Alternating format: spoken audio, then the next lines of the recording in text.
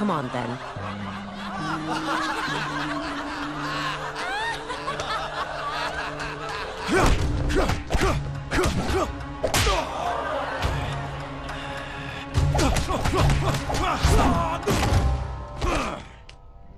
This grows tiring.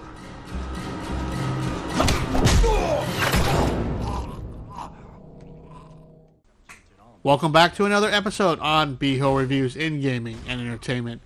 In this episode, we take a look at yet another animated feature with a Caped Crusader, Batman: Soul of the Dragon. Growing up, I have probably always been a Marvel Comics guy more than a DC Comics, with X-Men being at the very top of the list. I grew up that way and owned way too many X-Men comics to ever go back. With that said, there is one thing that I have enjoyed from DC that I have never embraced with Marvel, and that is with their animation. Even with Disney buying out Marvel, the animated features and TV series put out never reached the quality of DC and Warner Brothers ever produced. With that said, almost every Batman feature, Wonder Woman, Superman, and Justice League animation have turned out pretty well, leaving my collection pretty full at this time. Unfortunately, the last animated feature from the DC universe was Deathstroke, Knights and Dragons, and I was fairly disappointed. With Batman's new feature looking into his younger years, hopes to revive my hope, or is it just another cash-in feature?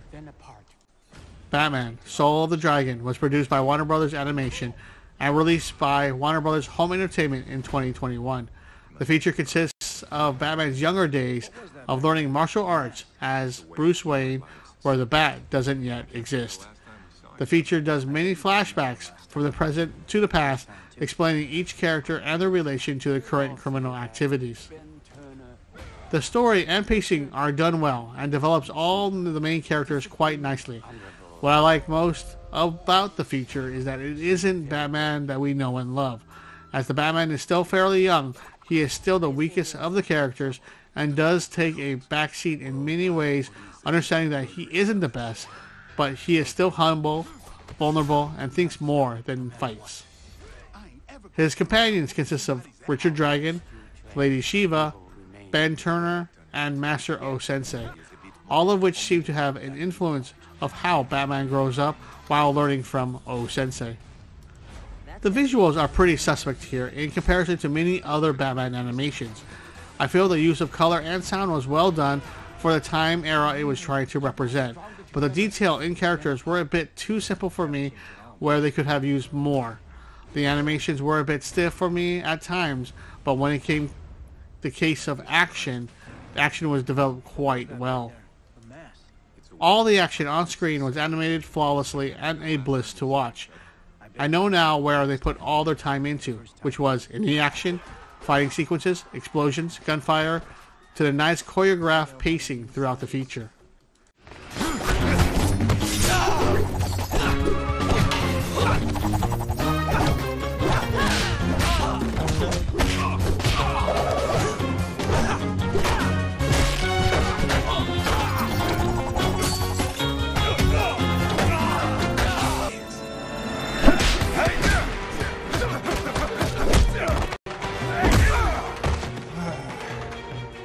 Enough?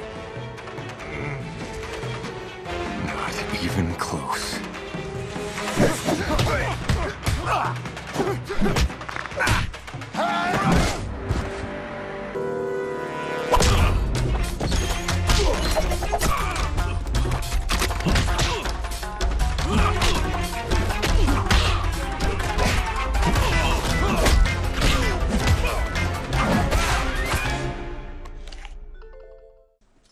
Voice acting was done well as well with DC and Warner features and is not for the younger audience. Along with the story and well done developed characters, Batman really seems in equal standing, if not taking the lead role in this one. His companions seem more of a focus here, where even the Bat knows he is outmatched at times. The feature is not the best Batman I have seen, with Son of Batman being some of the best animation, story, and pacing I have ever seen put together, but this one does have the same fantastic action and animation you love to see. If you were disappointed with Deathstroke like I was, this feature is definitely a bounce back in the right direction. But of course, it is a Batman to bring you back. Batman Soul of the Giant gets an 8.0 out of 10 for animation that can be stiff at times and needs a bit more details, but flourishes in its action, story, and character development that forces a younger Batman to take a backseat to his companions, something you will never see the Bat do. That's it for me on this look at the newest animated feature with Batman. Please like and subscribe if you like my videos. Beho out and Greg take us out of here, and I will see you all next upload. Damn.